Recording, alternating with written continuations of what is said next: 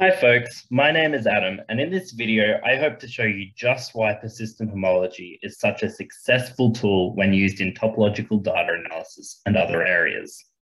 This should be accessible for anyone who has seen persistence diagrams before, but for those who haven't, there are several great videos in this series which cover persistence diagrams and can bring you up to speed. Now, to get straight to the point, the answer to the question of why persistence homology works so well in application has a very simple answer: stability. In this video, we will look at exactly what stability means. We'll look at how to quantify stability, and we'll cover some important results, including a relatively simple proof of one form of stability. Now, by stability, I just mean that persistent homology is robust under a perturbed filtration. So two similar filtrations should yield a similar persistent homology in some way. We typically use persistence diagrams to visualize these similarities, and there are various pseudometrics we can define to quantify when persistence diagrams are similar. For the rest of this video, we will introduce some of these pseudometrics, or distances, and show just how they quantify stability. There are two very common ways to measure the distance between two persistence diagrams, both of which involve taking the infemal cost of moving points from one diagram to the other, introducing the critical line y equals x if necessary. The first of these is the bottleneck distance, which calculates the infemal cost of moving points in the L infinity metric, or the supremum coordinate shift of any point. The second way involves a collection of what are called Wasserstein distances. Here, the p-Wasserstein distance calculates the infemal cost of collectively moving points in the LP metric. So it's the sum of shifting all points with respect to the p norm in R squared. I should note, however, that in many sources, this is often called the pp-Wasserstein distance, as this definition does generalize slightly. In practice, we calculate these distances by first overlaying two persistence diagrams. Here we have one in red and one in blue. Then, choosing a hopefully optimal pairing of points close to each other on each diagram, where off-diagonal points representing critical pairs of cells added in the filtration to generate and kill cycles are allowed to pair with any unique point on the critical line. The bottleneck distance is then the L infinity distance between the strings of points paired on each diagram, whereas the p-Wasserstein distance is the LP distance between these strings. This leads to a good question of why might we use one distance over the other? Well, on one hand, the bottleneck distance may be preferred because it's easy to compute and easier to bound. On the other hand, Wasserstein distances are larger than bottleneck distances, and so bounds on Wasserstein distances imply stronger results about how close infemal pairings can be. Bottleneck distances don't distinguish between cases where one pairing of points is far away from each other, compared to those where every pairing of points is far away from each other, for instance. Admittedly, these distances are difficult to calculate exactly, especially when points on each persistence diagram correspond to different critical pairs, since we may not know the infemal choice of bijection in advance. As we can see by varying the height filtration of the graph on the left here, when the two peaks have equal height, the edges y and z switch which homology class they kill, one created by B and the other by C. It becomes more difficult to calculate the distance between persistence diagrams on the right as the filtration is perturbed, as this switching of critical pairs changes the motion in which the points in the diagram move and makes it harder to pick which is the optimal pairing. Let's step back for a second though. I'm trying to show you that persistent homology is stable under perturbed filtration, but in order for this to make any sense, we need to know how to measure the perturbation of a filtration in the first place. The answer to this comes by considering a filtration as a collection of sub-level sets of a sufficiently nice function, where if need be, we define the function by the index of the filtration at which a point appears.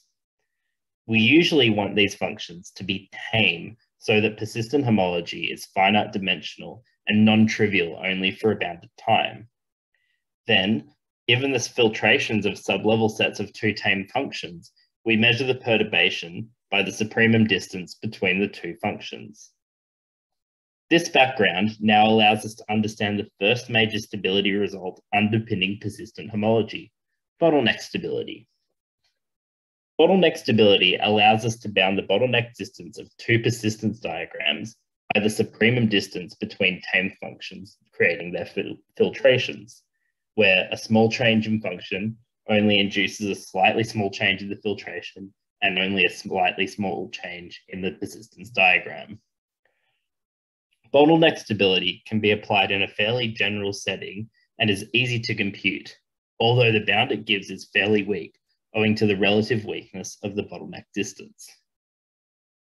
The next major stability result to apply to persistent homology was Wasserstein stability, which, well, requires a very strong hypothesis in only to place a rather pessimistic bound on only some Wasserstein distances. On the upside, we get a stronger stability result owing to the introduction of Wasserstein distances, but this is at the expense of widespread application and somewhat difficult calculations. At this stage, it may seem fruitless to determine a strong stability result in terms of Wasserstein distances, given how difficult it was to construct some form of Wasserstein stability. But fear not, for when there is a will, there is yet another discrete analog to a function defined on a continuous set. Motivated by applications, a lot of recent work has gone into studying the persistent homology of sub-level sets of monotone functions on finite CW complexes. A monotone function in this instance is one which increases on dimension so that the function on any cell should be greater than the values on the cell's boundary. We can evaluate LP distances between monotone functions by the discrete analog to the LP norm, where we sum over all cells.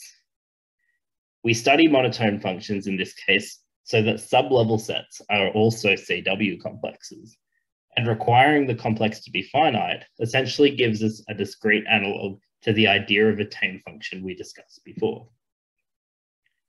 And that brings us to our final, newest major result in the stability of persistent homology, cellular Wasserstein stability, which yields a very similar result to the bottleneck stability, but now applies to Wasserstein distances. Cellular Wasserstein stability provides strong bounds on stability, owing to the presence of Wasserstein distance. It's also easily computable as long as you have a good way of computing LP distances for large data sets, and only for a slight loss of generality on bottleneck stability. The proof outlined in the original paper is also remarkably simple to follow.